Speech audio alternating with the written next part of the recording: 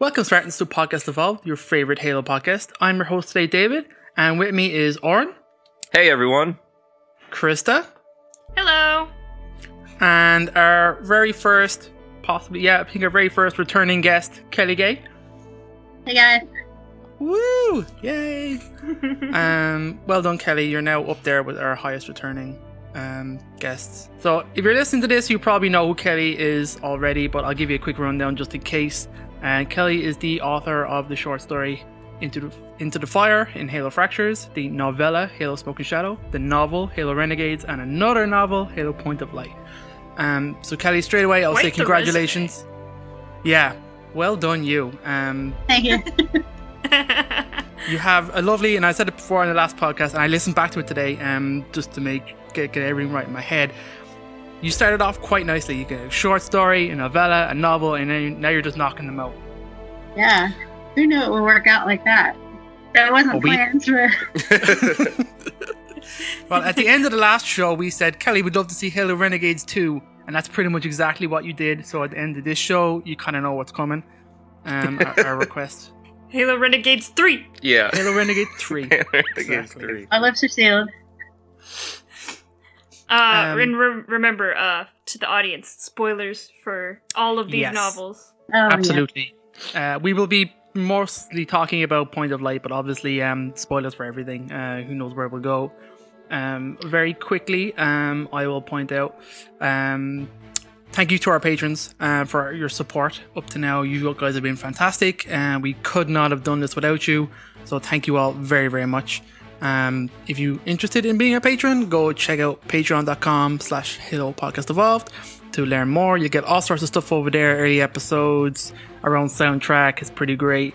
There's loads of stuff over there. Go check your stuff out. So I'll just jump straight in. Kelly, how have you been since last we spoke? It's been a while. The world has changed, and it's not the same as it was before. Oh, that's true. Doing pretty good now. Just working and getting kind of feel like we're finally on the back end of all this COVID stuff, and it does, yeah. Yeah, so the past year was just strange. I don't even know how to explain it. I'm sure everybody feels the same way. Yeah. I might be presumptuous in saying that being an author might have been like you're probably in the safe category of work to do. You're okay. You kind of kept yourself busy, I imagine. Did it help or worsen? Was it more difficult to focus on writing, or what has it been like in 2020 being an author? Well, for me, nothing really changed on my day-to-day activity. Well, that's not true. I spent a lot of time trying to find like hand sanitizer and toilet paper and all that stuff. Oh yeah, that was different. But no, the work stuff really didn't change, and we have always communicated, through calls and things like that, and email with the people I work with. And the writing was different in that, with COVID for a while there, especially in the beginning, February, March, and those months, we kind of really didn't know what was happening or how bad things were going to get, and it was like kind of hard on the creativity sometimes. It would just fizzle out because I would be up here worried about my daughter, my sister. They're all in the medical field, and I remember one time, like, my husband had to give his last N95 mask to my daughter, and then worried about him because he didn't have one. And you're up here trying to, work in another world, another galaxy, and all you can kind of think about is being worried about them. So that part it took some getting used to, and I don't know, it's a weird time, but I'm glad, a lot of that part is over. Fingers crossed, I hope. Were you pretty in the writing of Point of Light during 2020? About when did you finish the writing? Well, I was like, in those early months that I was just talking about, I was writing the rough draft. So, oh wow, yeah, it was all through that I was actually writing the book and writing. Point of Light's your COVID book. Yeah, it basically is. It's definitely my COVID book. For sure. Well, it's nice to say you'd never know from the book. Oh, well, thanks. But yeah, I guess I think I started around January, writing the rough draft, and then went straight through, and I can't remember when I finished. It's like, books, they take so long to come out and, go through the production process that by the time they're out and people read them, it's been 2 years, and you've moved on to our next book. Hard to remember. And at the moment, were you writing anything else outside of Halo at that time? No. Mm-mm. No, it was all Halo. Oh yeah, you really have to, when writing kind of big, expansive books like that, kind of just need all your focus on that one story. And yeah, I don't think I could have fit anything else in. Yeah. That's fair enough. Obviously, we got a very satisfactory book out of you, Kelly, to put it mildly. I was looking through your Twitters today. The response to Halo Point of Light seems to be overwhelmingly positive. So congratulations, and I hope you're satisfied with the response and the fan reactions. Yeah. I mean, there's always like a question when you start a book of how people will feel about it, and I try to write the story that needs to be told, and that 343 wants told, but you always also want to write a story that the fans love too, and the fans want to, and so you kind of juggle everything together. And I'm like so pleased that people like it, and I think there was like some concern for me. Just I feel like I know that some fans want Ryan's story to go on, and she finds the Spirit of Fire and all that stuff, which I'm not saying that won't ever happen, but in this story, we had, I think, I want to say 5 or 6 month period in the timeline where they could go off and focus on helping Spark achieve his goal. And so, I'm sure there were some people who were disappointed that she didn't go off and find the ship, but the time was just not right in those 4 to 6 months, whatever it was, for them to do that. So, well, I know we might jump ahead a bit, but like you said, we've left it open. This felt like the mother of all side quests, where they just go over here, picked up Spark, come back. Ryan still has the opportunity. There's still potential to go to the Spirit of Fire, and I know we had mentioned in our book club as well. We started the book. You wrapped that up pretty quickly to move on to Spark's story of like, are they going to go to see the Spirit of Fire? There didn't seem to be the need for it at the time where the book was, especially because obviously Ryan, I'm sorry about that. I'm still bloody doing it. I listened back to the podcast and I'm still missing her name up my brain. Ryan, her motivation, their huge motivation for it is gone essentially. Well, I wouldn't say it was gone. Kind of like the way it's set up is that, Renegades ends and then Point of Light picks up, and in that time that we don't see, their story's still going, we just don't see it on paper. So, I mean, they have dogged after this ship for 4 or 5 months and just have gotten nowhere. And so she hasn't really given up. They just kind of, at some point you've got to regroup and take a break and kind of refocus a little bit. And one of the things that Ryan wanted to do was, to take that, when they do take this break, is to, finally go find her mom and, have some closure there. And so I wouldn't say that she kind of just forgets about it or well, I guess she does sideline it a little bit, but it's just like with anything in life, with our goals and stuff. We have other goals that come in. We take breaks with things. We delete goals, and and then we help people, our loved ones, with their goals. So it's kind of like that's the way I see it. And then of course, it doesn't mean that she's not going to pick up her quest when all this is done. So, and not right now. I'm not plugging it that's what's going to happen. Halo Renegades 3. Come on, Kelly. We talked about the start of the show. I don't know. You know, and I think also there's so much to juggle in the timeline too. In that, you know, if the time is not ready from 343 standpoint and my standpoint, for us to reveal things about the Spirit of Fire for other reasons, or you know, to reveal to the world, you know, how the ship got to the Ark. The time is just not right yet to tell. Doesn't mean it's been forgotten about or it's not going to be told. But so we had this, you know, break in the timeline to then go on and tell Spark's story and the librarian's story, and so it fit quite naturally in that, and it made a, you know, a nice little story. So. Or side quest, did you say? Side quest. Well, that's just, yeah, it kind of felt that way because you're like, her story was very much like, and one of her massive driving factors was like this quest for her father in the Spirit of Fire, and then something else came up, and you could see her even wrestling with the decision to put that aside and focus on Spark, and that obviously led us on the wonderful story that was Halo Point of Light. Now, Oren has pointed out something that I should have mentioned right before we get moving to kind of spoil the book, that if you haven't listened to our first interview with Kelly, it's episode 187. Go listen to it. That's where you get all her background story.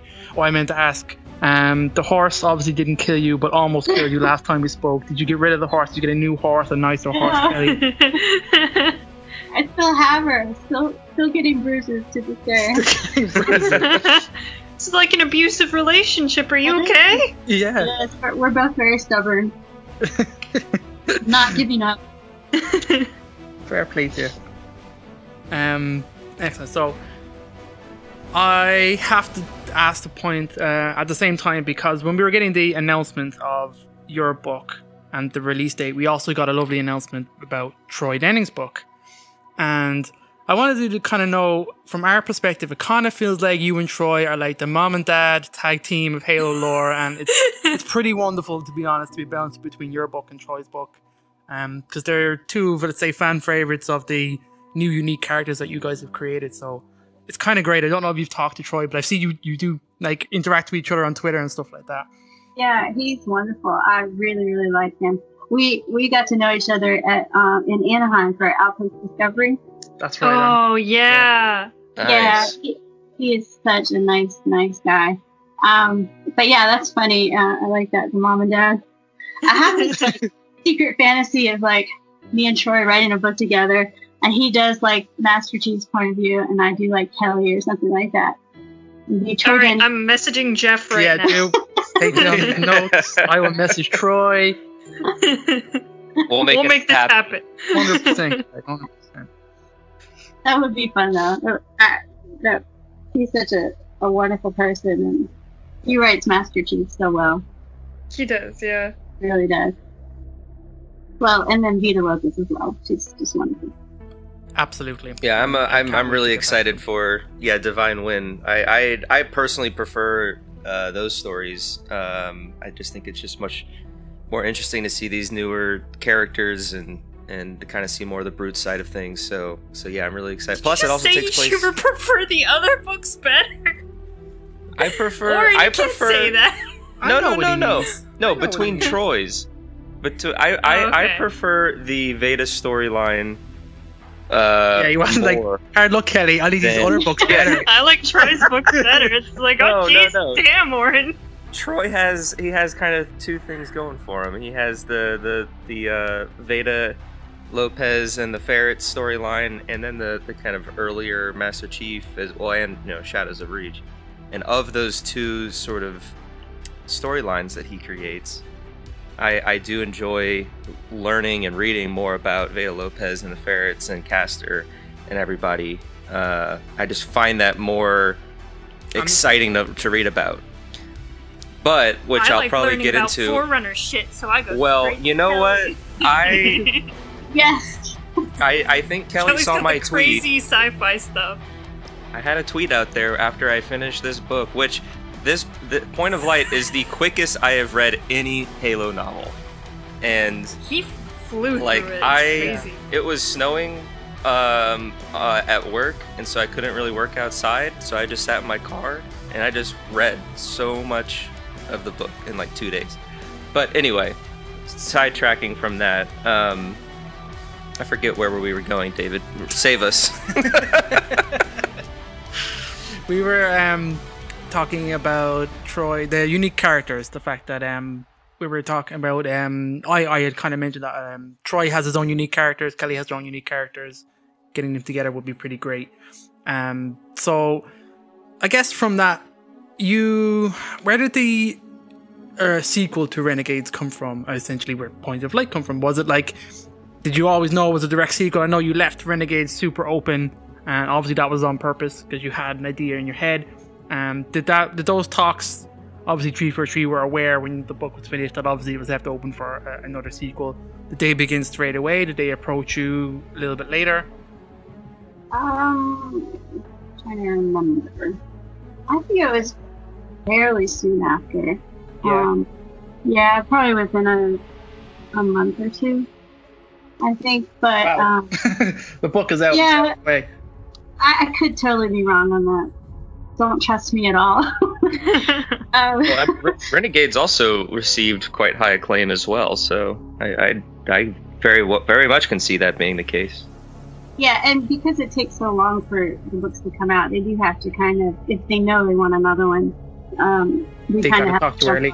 Yeah, pretty quickly. So, but yeah, I always knew I had some stories in mind, leaving it open like that where I wanted to go, and I'm not just say certain things. That's quite all right. Take your time. No problem. I've always wanted to find the Spirit of Fire, as we know. So that was on my mind at the time of options, and then also leaving the whole key story thread open was a big option for me, and that's ultimately because of the timeline and what I talked about before. Ultimately, that's the one we chose, is to forward with the librarian thread there. So that's how that happened. Did you also know early on that you kind of wanted a story that focused a little more specifically on Spark as opposed to Ryan in the early, or did that kind of manifest as the writing process came about? No, I think I knew I definitely wanted to tell his story. Flesh him out a little bit more. We kind of went on this ride with Renegade, and so the momentum was there to kind of continue and see him kind of evolve to who he is at the end. So I kind of felt, it was a perfect time to tell the story, because breaking with that and maybe telling a different story and then coming back to it would have been a little bit harder. I was kind of on a roll with it, and his evolution was kind of on a roll as well, and it all just kind of fit nicely into that time period. But yeah, I sure do love writing him. And so I imagine since the timelines were quite soon after, it must have been pretty easy to jump straight back in again. Yeah, for sure. I still had all that in my head. I knew, after we had our initial talks about which direction the story was going, I had most of the story kind of already working in my head anyway, and all the Forerunner stuff was fresh in my mind and everything, and so it was a really nice progression, which is kind of really good because, of all the stuff we talked about with COVID, that made at least that part a lot easier. Like having something that familiar to work on, something you're comfortable with. Like I didn't have to, do a lot of, take time away to do a lot of researching, which I still did an enormous amount for this book. But yeah, it was all present and around me. I had it a little bit more organized than I normally do, and everything was easy to find. I hadn't cleaned yet, basically. Nice. I was going to ask that because I know from our previous conversation you love doing research as a big draw for you. I was going to ask, did anything new crop up? Because I know previous we were saying you hold the world record for the amount of Halo linkages across everything that you managed to tie-ins find. and references. This book, like, took the. You took everything and ran with it. Trophy is crazy. Yeah. Did you find anything new in your research that, like, I would like to include this now, or never considered this aspect?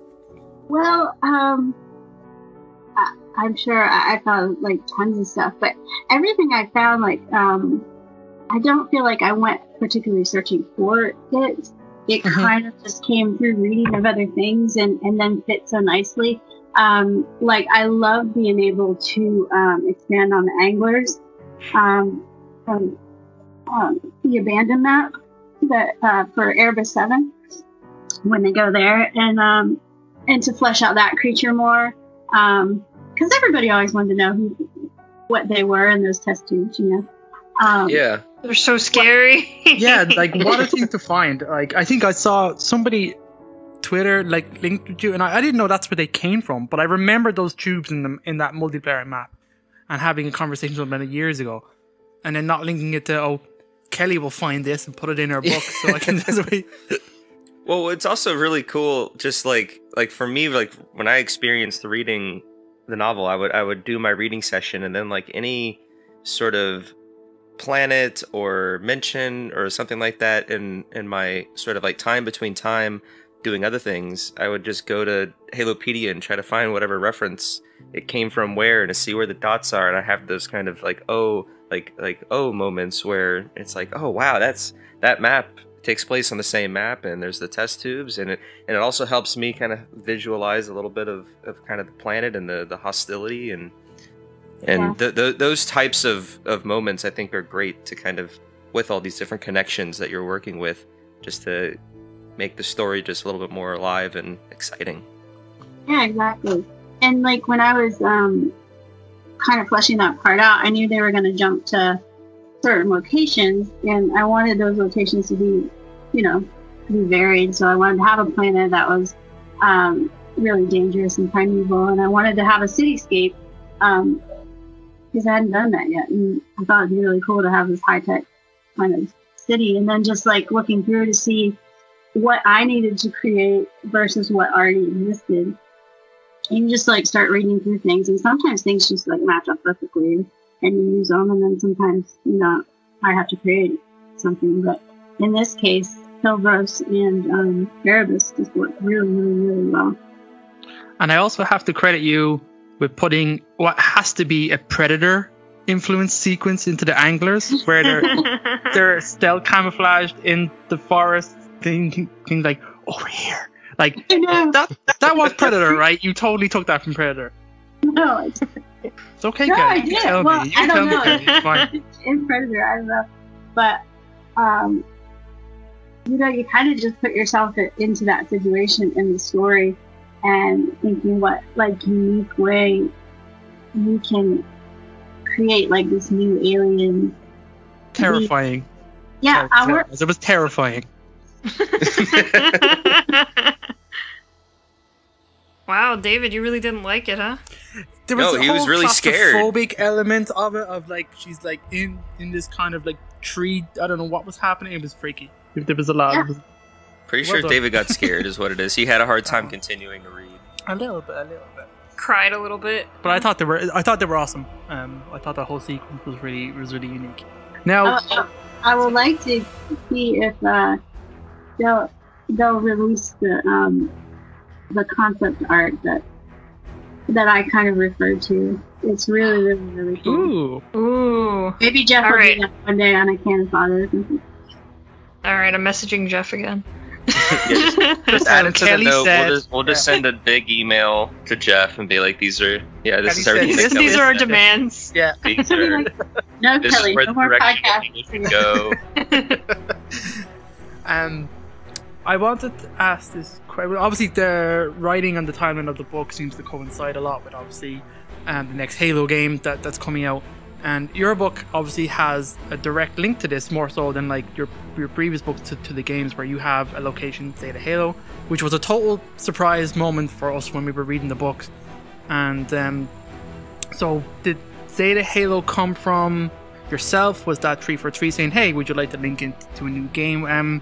How did that come about? I think that just came about in, what I was talking about before of, going on this roll with Spark's evolution, and kind of, I think he needed to make peace with his past. A lot of that past was on Zeta Halo, and then picking locations where, that they needed to go in order to track down this key thing. That was just like a big glaring obvious, in my mind anyway, that he really needed to go there. He needed to face his past, and it also ended up, when, I sort of pitched that idea and we started talking about it, then also we realized, it fit very nicely in things to come as well for the game coming up. So you get to kind of see a little bit more of Zeta Halo previous to, Infinite, starting things like that. Well, yeah, was the release of the book or anything affected by the delay of the game by any chance? No. Mm-mm. It was still able to be pretty self-contained and all that. That's good to know. Yeah. I think I'm trying to remember time, and I think it's well established now that I can't remember time. But I think we still had like a couple months, several months leeway in timing with that, so it didn't affect me at all. Well, that's good. At least you didn't get caught up in all that drama. Yeah. So I will say, while we're on the topic of Zeta Halo, you absolutely gave us a little sneaky flood tease with the ship and these unidentified creatures, and I was 100% getting, oh my god, the flood is here. This is absolutely... Me too. Every single time that happens in the book, yeah. I'm like, oh, here we go. Was that on purpose? Were you trying to like subtly not tell us what this creature was before revealing and getting us all excited? Or scared? Scared. I really don't know if I should. Uh-oh. That's quite alright. I'll be tied to this whatever I say. I'll be tied to forever. Well, you're David. You're referring to the Tolic, the Tolic. Yes, correct. Yeah, that attacked the ship.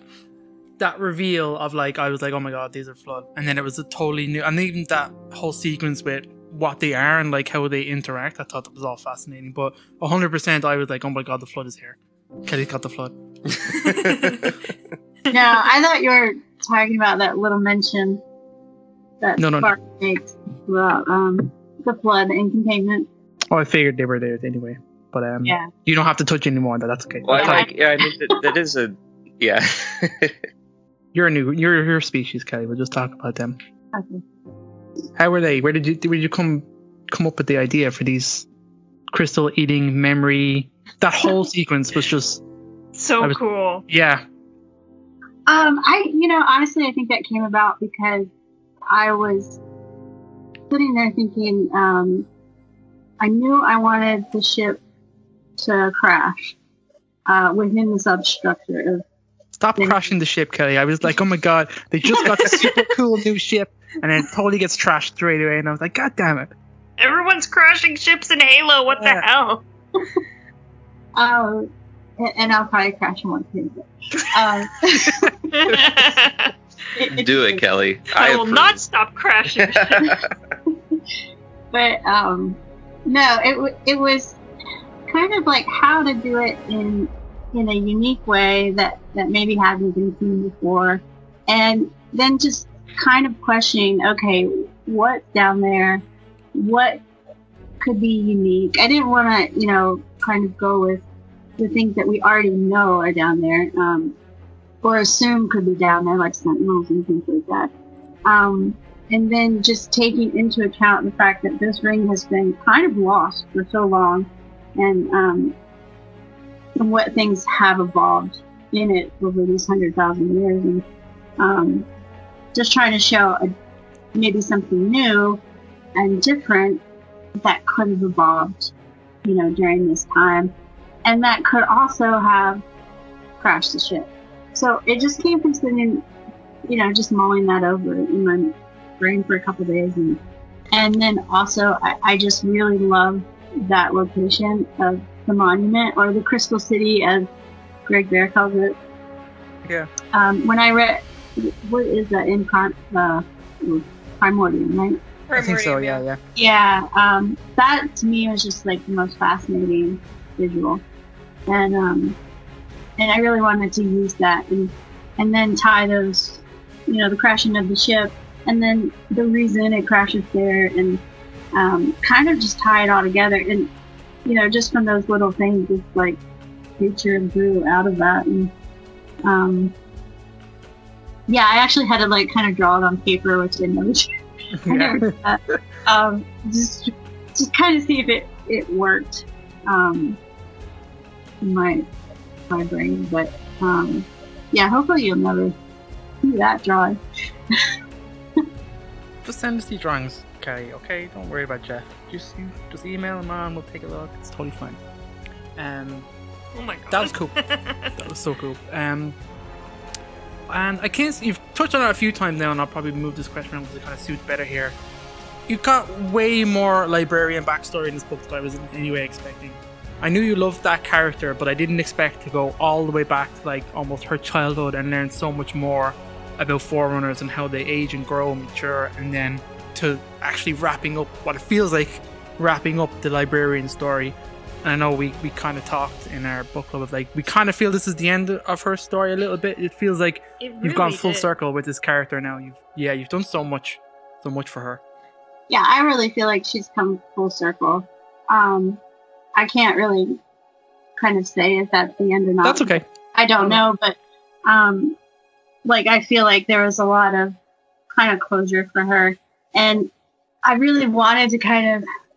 I mean, we got to see her a lot in the Forerunner saga, but I feel like there was still more left to tell, and I really wanted to kind of go back and see who she was from the very beginning, and kind of tie in all that idea of the geisha and predestiny and all that, because it's kind of what happens with her is kind of a parallel to what happens with Riser and Chocolates and that whole group, being predestined to go along certain paths. And originally we kind of think, the Forerunners are the ones who kind of instilled that in humanity, but not necessarily, because the precursors could have kind of instilled that into Forerunners as well. So but I just she's one of my favorite characters in the franchise, and you can absolutely tell. yeah And I just love her voice, and in Silentium, her voice was just had such impact to me, the way it was written and how she delivered things, and Greg kind of dropped these little kind of mysteries in there, and it takes some careful reading to find them, and so I really knew that there was more to tell, and I feel just still so grateful to be able to have written more on her and figured out kind of her early history. It's really, really, really fun to do. That whole linkage of her story and the kind of forgotten rate and the kind of exile and the whole almost what's hinted at, like, not really strongly overted at, like, the linkage between that rate and humanity, that there could have been, they have like the fifth finger, they're more appearance wise appear more like humanity. I ate all that stuff up, Kelly. I was like, oh my god, yes, and give me some more of this. Well, all the precursor stuff was crazy. Yes, obviously, and then like the return reveal of the precursors eventually, or something like them. Or... Like, Kelly, just pick a story. Why are you giving us so much everywhere? It's like, oh my god, that was a huge reveal, and that felt really rewarding. So well done, you. And did that come up just from the librarian story, or was that just something that you felt perfect matched in here, that reveal to Ryan and that whole sequence? I like how all of this was told to Ryan, who is just, it's completely oblivious to her, right? It's just like way over her head. It's just like, oh, these are all the things that are happening, and Ryan's like, I don't know what to do with this. But like, that part is so interesting to me because, like, realistically, if you're a human in this world And we know that, forerunners have manipulated humanity in this way. So what would it really be like to have that happen? And I didn't really know at the time when we had that final scene in Renegades in the mountain, and there's the flash of light and the librarian, appears to spark and everything, and then also to the crew, that would then lead to all this. At the time, I didn't really realize that, but it is how I would envision, if a human was experiencing this, and Ryan was in the perfect time, and also if you think about the way the librarian manipulated things for certain outcomes, and this was an outcome or a fallback, a failsafe for, if in spoilers, of course, but which I guess we already all know that, but yeah. Let it out, Kenny, let it out. But spoilers, I mean, she knows that if her team fails to do what they were meant to do, that she's got to set other people on this path to make sure it happens. And so, her setting all this up and appealing to Ryan is very librarian-esque. I mean, we saw it with Takis, we saw it with Ryder.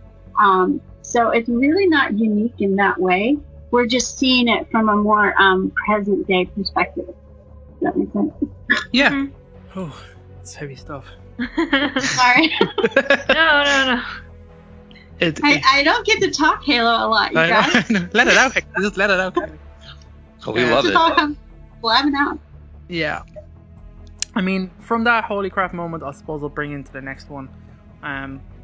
Bastion. Getting there, getting to see it.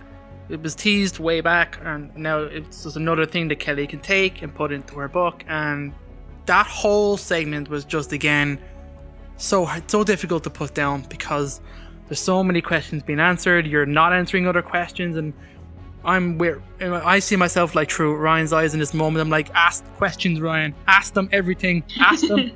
And she's just totally overwhelmed. And obviously, Spark is totally overwhelmed. But like that was awesome.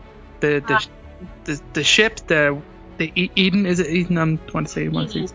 Yeah. Like visually in my brain, that looks so cool.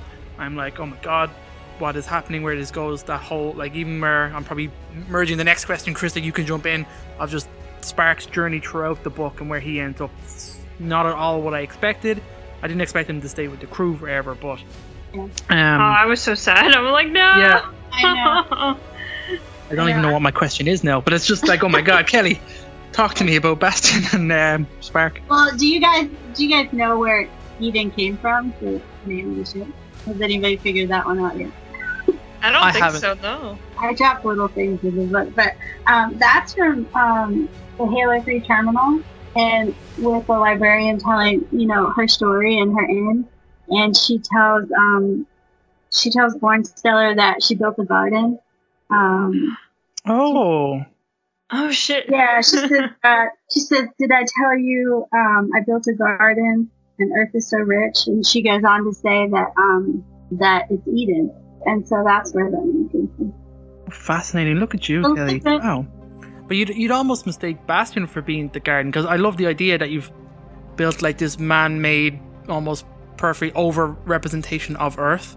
Of like, it's just, that's her kind of gift to kind of preserve this planet almost and give it to it fits so nicely in with Spark, and his reaction to that of like, these are like, this location is my home, but it isn't at the same time. I found all his internalizing of what was happening to him so overwhelming, and just so, I just wanted more time there, do you know what I mean? And just I wanted to know more what was going on with these characters. The other AIs are not what are they, kind of like, I'm blanking on the name, the builder. The Geoses? Yeah, yes. And the fact that you had obviously there's concurrent events going on that's impacting what's happening on Bastion, with like the rising of the Guardians, the reopening of the domain. What's the name of that character now? The one that comes and meets Bastion. They were all waiting for him to come. Tools? Is it? Yes. Yes. And I was like, oh wow, who's this? Tell me more about him. No, he's going away. Where are we going? Bye. Bye. I just wanted more time with all these characters, with all these things that you introduced near the end of the book. It was a hell of a ride, Kelly. I'll tell you I that. also don't think we got a definitive, like, and you don't have to answer this question, but I don't think we actually got a definitive purpose of what Bastion's goal is or what it's supposed to be doing. I'm sure that'll be answered eventually, but it was just like, oh no, why? Come back. Yeah, I wish I had more time too. You know, you're constrained by book length, and you have to turn in a certain, page count, word count kind of thing. But yeah, there's so much potential there, and it does have a purpose. Hello, Renegades 3. I can't wait. This is going to be so. I mean, if you think about it, it is like this repository of all her experiments, and just that idea alone is vast. You know, there's a lot there. Yeah, there's definitely loads there. I could see you pulling from or having stories told just there. Yeah. That was so cool. Oh god. Krista, do you want to ask anything specific about Spark's journey? Because I put this segment in here just for you. Oh, he's so sad through this book. I'm just like, oh man, it's just so sad. I think he ends up in a good place though, right? He does. He does, I think so. Oh my gosh, when you had him show Chalkus at the very end of the book to Ryan, I'm like, I can't do this. Oh yeah. I'm like, no. Well, I'm so grateful that little gem came, because I was honestly struggling through that scene, because I didn't want it just to make it, okay, so long, goodbye, and I really don't know where that came from, but I'm so glad it came. I thought it was so beautiful. I'm just like, oh, this is sad, but it was just such a sentimental thing, because Guilty Spark still's kind of, he's a little wacky and a little weird, and his emotions are all over the place, and he's still trying to figure himself out, so his connection to Ryan and everything really brought out a different side of him that was just a treat to see in all of the books you had him in. It was just I loved him on the crew. Him as a crew member interacting with humans was always satisfying. He has like one of the best character arcs of any of the Halo characters. 100%. It's just so in-depth and crazy, and there's so much there. Oh, thank you. Thank you. Thank you. Oh my gosh, and I love it. And I loved his little kind of father-son moments with Little Bit. I was like, this is so great. God.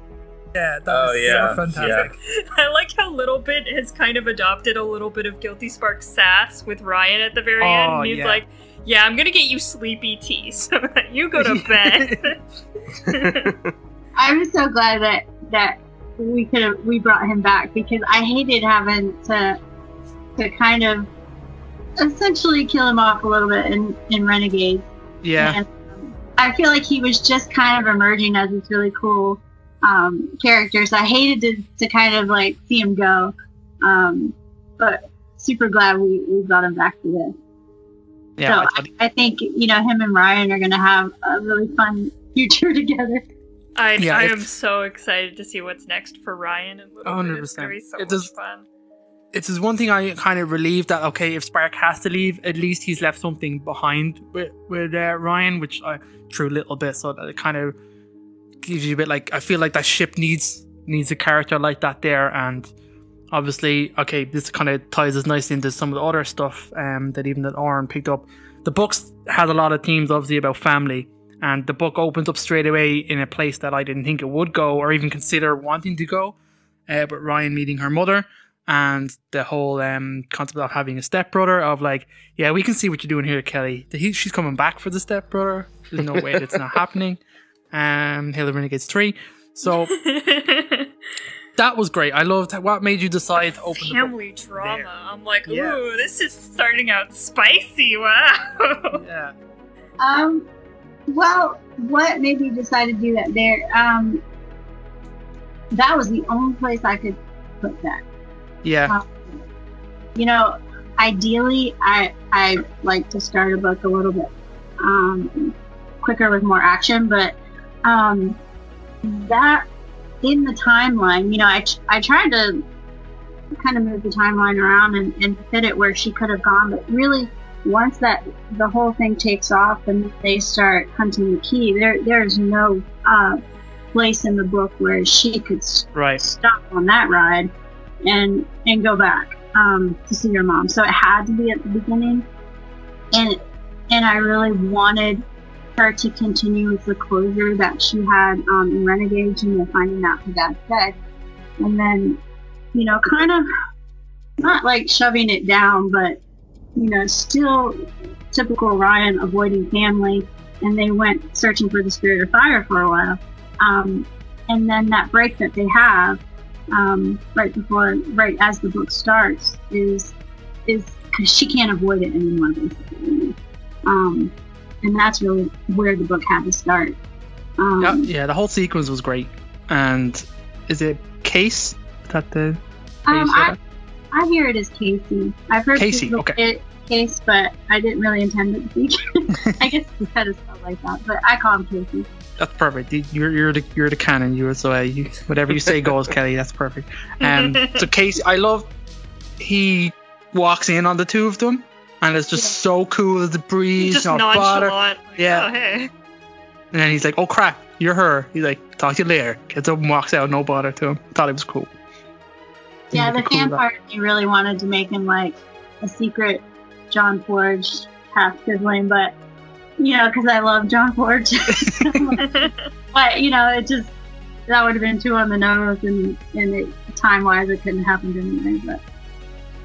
But yeah, so he's her half brother, and I think she, through her journey of this book, and she goes on a wild ride. And, I think it's necessary for her growth too, because, we get to an end and she's thinking of all these things and family and is this the life she wants? And she kind of needed to go through that, because now we get to the end where the Guardians are released from the galaxy and all this turmoil, and then you kind of a bad thing to do to a character. Like you get them to realize that they want family, and then you kind of take it away from them at the end with putting the galaxy in turmoil like that.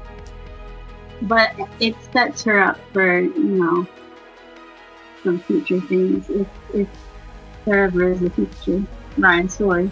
So everything has a reason. Yeah, and the rest of the characters, I know you talked, they all had more story to them this time around, and it definitely felt like a family maturing, like kids moving out, looking at colleges. You had the older characters looking at retiring in the bar. You had a whole sense of the family, the crew, changing all throughout the book, all looking at their own characters, their own kind of stories. Yeah, well, I really want when I write here to put as much humanity in it as I can, because it's a future setting and we have all this fantastic science fiction, it's still very much led by humanity, and we don't lose all those things. We don't lose all our worries about our kids or wanting to set out in the world and make a difference and stuff. And so that's always really important to me, to have those elements in me, and to give everybody different paths, and also to give them opportunities to change their mind and decide to go in different ways, because that's very much how we are as people. But yeah, and then also, it's very much true to life that when we have these goals and we have these paths and we finally decide we know what we want, to have it all go to shit. And that's pretty much why you leave us off. Yeah. and that's how it is. And I know it's kind of a weird ending, maybe for some people, and people want that everything tidied up and wrapped up nicely, but it's just, that's just not true to life at that time. And I always want to do or present things in a very truthful way.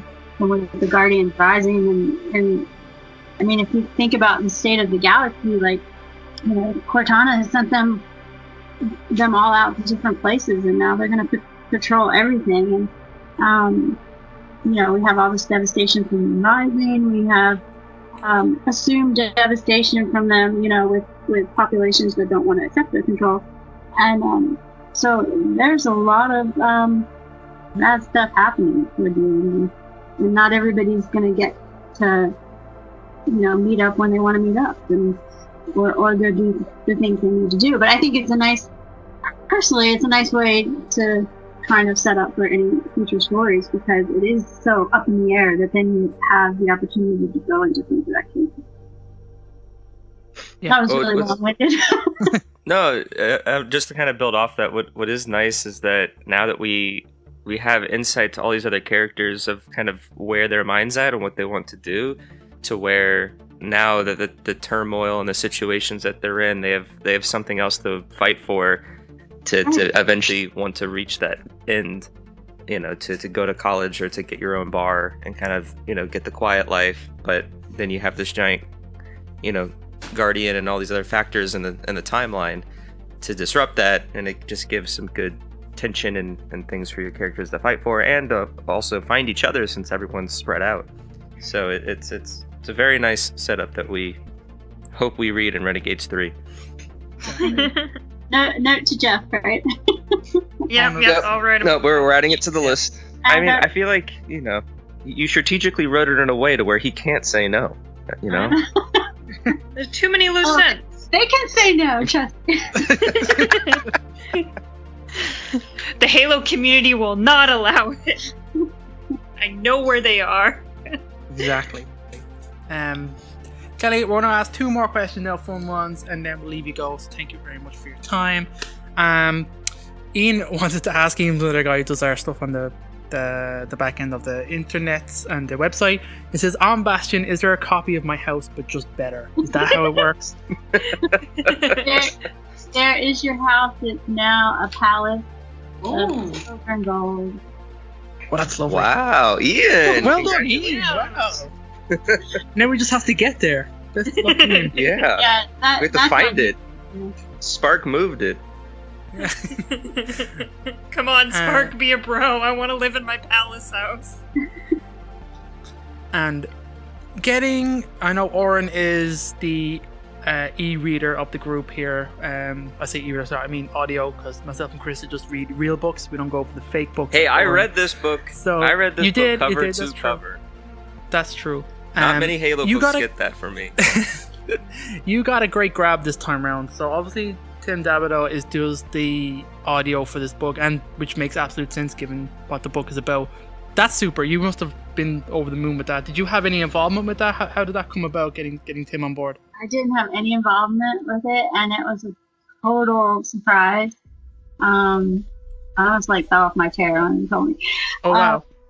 It was it was a big surprise. I think, you know, and I could be wrong on this, but I think Jeff had maybe heard one of those cameos online or something like that, or when Steve Downs did it with Master Chief, and it was so good. Oh yeah. And then I think that got them thinking, wow, how cool would it be to have one of the voice actors do an entire book. And it just so happened that when they asked him to do it, he was free, and so it fit perfectly right in everybody's schedule. But yeah, how cool is that?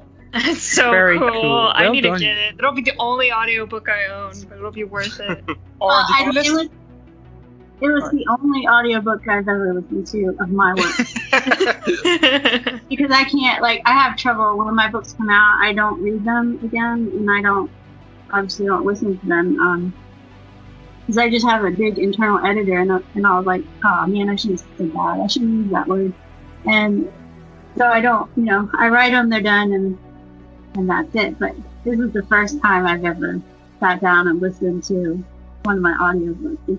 He was just amazing, and he was so showed so much importance on getting the characters right and their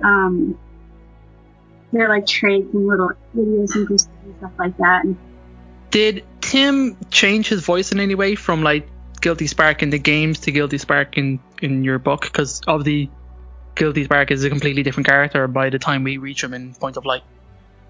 Yeah, so like when they start audio, the Simon & Schuster will send me like kind of like a, well, and 343 does too, sends me a questionnaire of how things are pronounced and kind of like an overall kind of sketch of the characters and things like that.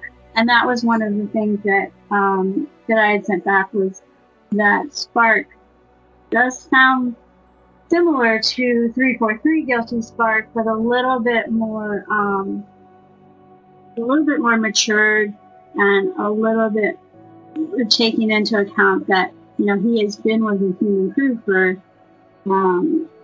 about a year, I guess, year and a half, and so those will all influence how he talks, and of course he also remembers all of his human past as well. So so I think when I listened to it, I noticed that it was kind of like Grief with Guilty Spark, but a little bit more subdued, which I think is perfect.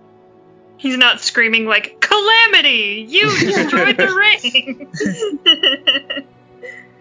Yeah, I would agree with that. I think he's a little bit more dialed back, whereas playing through like CE or Halo 3, 343 Guilty Spark's a little bit just more cheery and more just kind of like expressionful.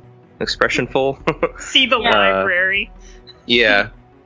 Haha, I am a genius, sort of a thing. One of my favorite quotes of him, 343 Guilty Spark is, when he says, "The longer you look, the shinier I get." I think he's like fabulous. Oh, such a fun character. I love Guilty Spark. Okay, so on that shiny, happy note, I think we will wrap up. Kelly, thank you very much for your time. You've been wonderful once again. And congratulations on an amazing book. Can't wait for Halo Renegades 3. It's going to be great. Thank you for having me on.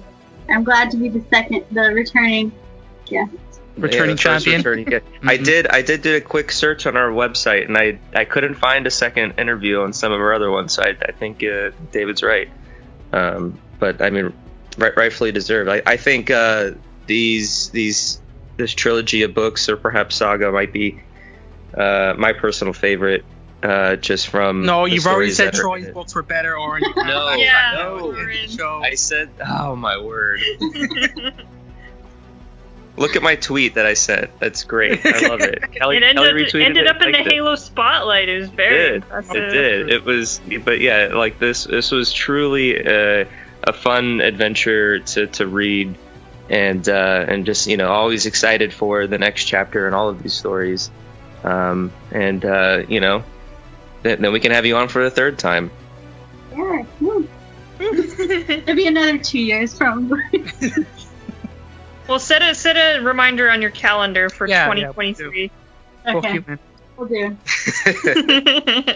Okay, so with that, guys, thank you all for joining us. If you can find all of our past interviews and our special guests on our website, that's halopodcastevolve.com or halopodcast.com.